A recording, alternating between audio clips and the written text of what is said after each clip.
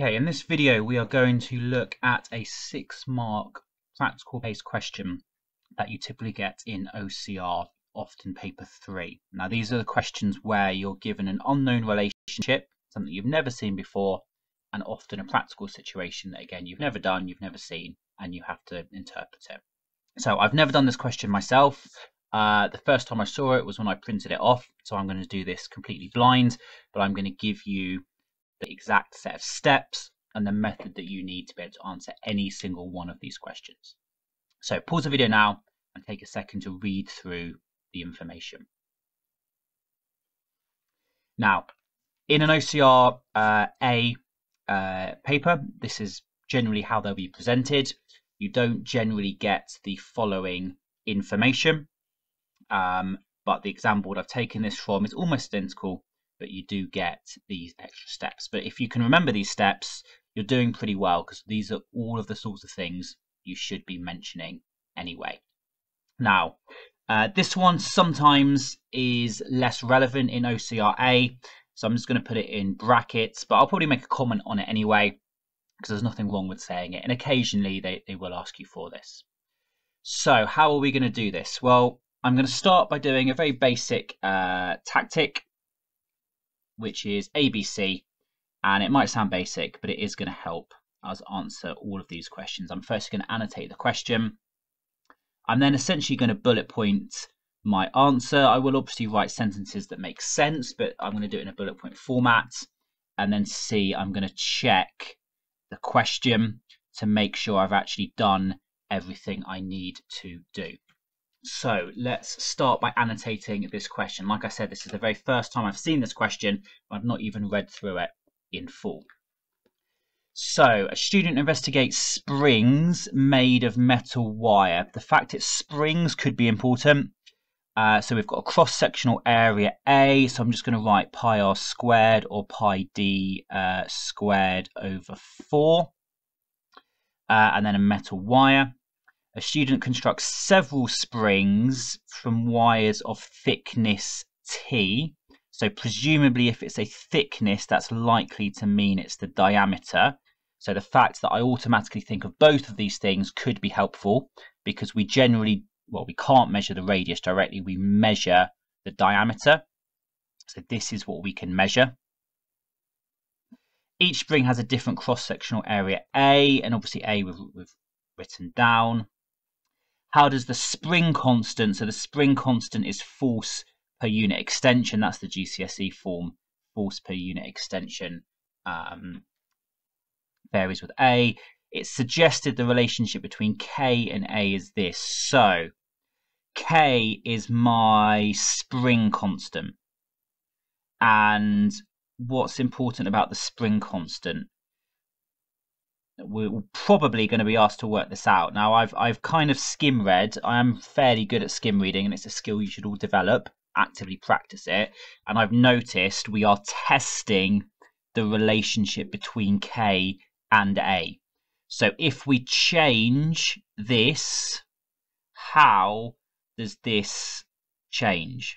How does this change? So what I'm saying is, if this is what we're changing, if this is the independent variable, how does the dependent variable respond? So this is effectively what I'm trying to work out. So I'm fairly certain that's what I'm trying to work out. Rho is the density. Now density is going to be a constant for a material. So it's important to highlight the constants. N is the number of turns of wire, and we could obviously vary that, but here we're not investigating it, so this is a constant. What else? Beta is a constant, which we don't actually know anything about at the moment. And A is, this is the cross-sectional area, isn't it? So cross-sectional area, which we've highlighted, and then T is the thickness of the wire. So am I understanding this question correctly? So I'm going to look at the picture here. So if I look at the picture, the wire is almost this kind of shape. Usually wires are round. Here, it's kind of this shape here. So is it correct for me to say this? I'm going to pause the video and have a quick think about this. Okay, so I had to think for a few seconds, and I've realised that it sort of does matter and sort of doesn't matter. I think I did sort of rush a little bit because the cross-sectional area is clearly labelled here. So that is clearly a circle. That is clearly true. The thickness, it is obviously going to be this. Whether or not the wire actually is a true circle or not, it doesn't matter because I'm going to be measuring the thickness in the same way. So maybe it is a diameter of a circular wire, maybe it isn't. In this case, like I said, it doesn't matter. So have I labelled all of these? Yes, I have. I probably should actually use a highlighter because that's probably easier than boxing it. That's going to be important because that's an unusual power. What else do I need to do? I also need to work out how I can determine a value for B. So I've got a couple of things to do. So what is going to be the general method for doing this? Well, when I do these kind of questions, I always start with the analysis. I might switch back to black, it's a bit clearer. And that's really important for me because at the moment, I've never seen this practical. I don't quite know what I need to do. It's a spring, so I'm probably going to be extending it, probably going to be measuring the extension and so on, but I'm not sure. And there's probably some tricks, probably something to do with this that I could go wrong. So I'm going to start with the bit that is easy, all right, because you always follow a set formula. I know that I'm always going to be aiming to plot a graph. And I know that my graph is going to be a straight line through the origin. So I'm going to put expect. So I aim to plot a graph and I expect a straight line through the origin. Why do I expect that? Because I'm going to make it into a straight line through the origin because it is easy to analyze. I can then work out the gradients and work things out. So what needs to go on my axes? So there's not necessarily one correct answer here. There's usually two things you can say. So, but to do that, we need to make it into the format y equals mx plus c. Now, in this example, there is no intercept, and I know that because if I look at this relationship, there is no plus anything. So c doesn't exist. So I'm just trying to get it into the format y equals mx. So what am I doing? I know that I am going to vary or I'm going to change a, and I know that I'm going to measure k. So that means I am going to make a is going to be equivalent to x and k is going to be equivalent to y because the thing you're changing always goes on the x-axis. So I need to get my equation in the form k equals ... So, oh, it's already there. That's really handy. So if it wasn't k equals, I'd have to rearrange, which you sometimes do. Here, we don't have to. So y equals mx, k equals, what is xa? So that is 1 over a to the 3 over 2. And then m, which is the gradient, is beta t to the 4 over n. Okay, so this is y, this is m, and this is x. Right, you can do that with literally any formula under the sun. Doesn't require any knowledge of physics. It doesn't matter if you haven't got a clue what these things are. You can do this, okay? And you're guaranteed 1 or 2 marks. So what am I going to plot? Well, on my y-axis, I'm going to plot k. And then in order to get a straight line, I need to make this 1 over a to the 3 over 2. That's actually quite bad. We're going to say a to the 2 over 3.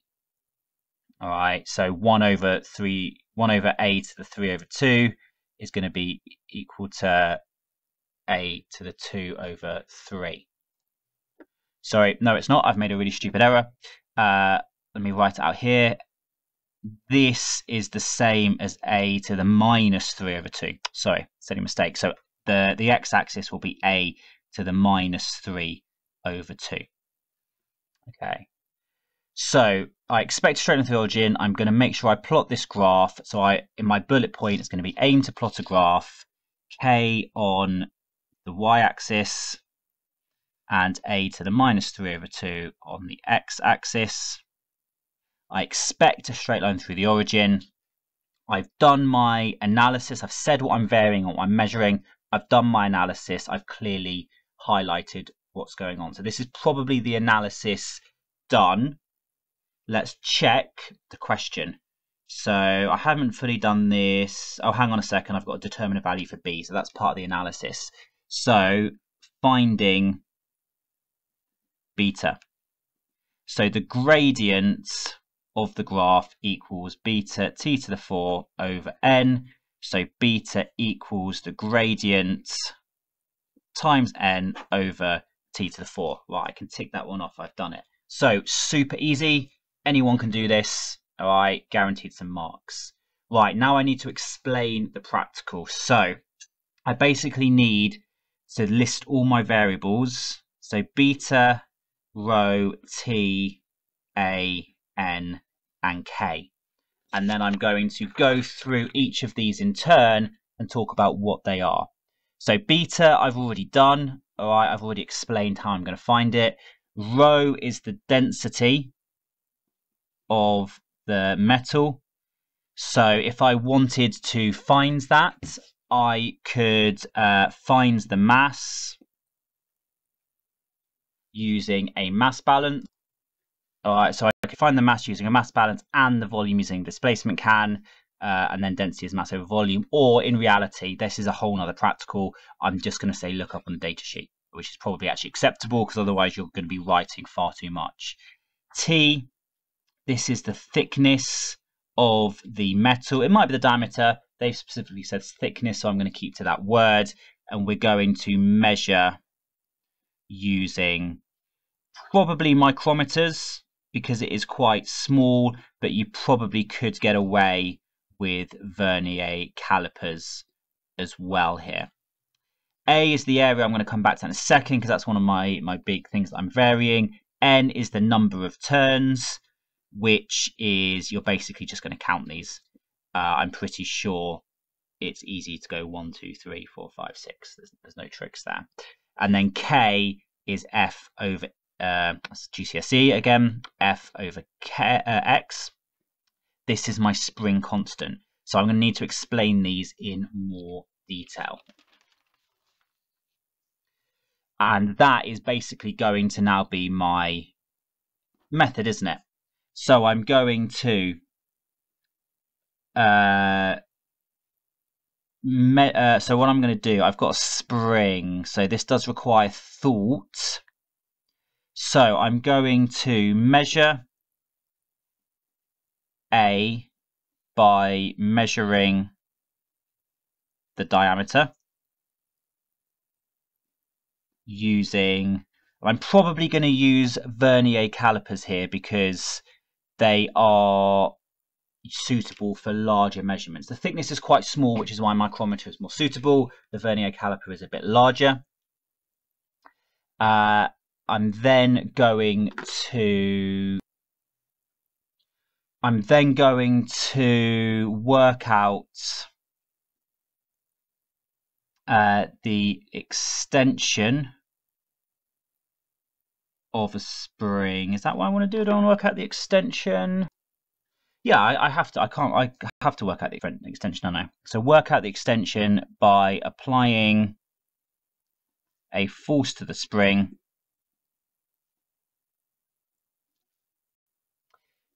e.g. 100 gram mass, which equals 1 Newton, and subtracting the original length from the extended length. And then obviously I'm going to use a ruler, a millimeter ruler, to measure the length.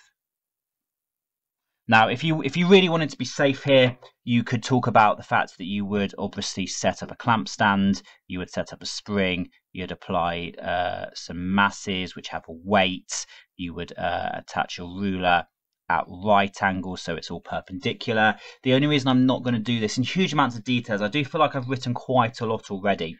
So I suspect they're not asking for the detailed method of Hooke's law. They are just looking for a kind of summary. But if you're ever in doubt, explain this in a bit more detail. And then, so I've worked out the extension. I've talked about how I measure force, and then K is obviously F over E.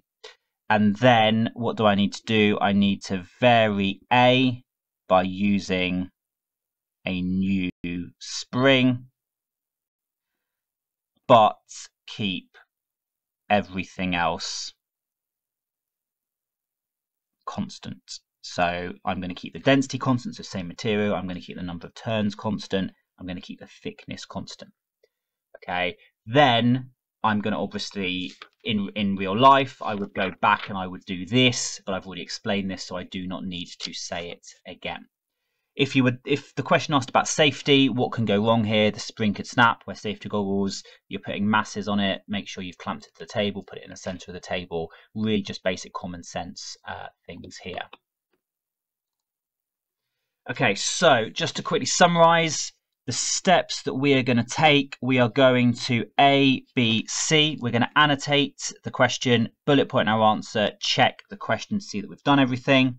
So here I would just quickly go through, have I actually basically ticked everything here? Have I ticked this, this, and this, which I have in this case. I'm then going to start with the analysis first. That's really important. I'm then going to talk about the measurement of variables because that is easier than the final bit, which is actually doing the method. If you follow in this order, it's a lot easier than trying to start with the method first. I don't think I'd have had a clue what to do, but I managed to break it down by doing it in this order.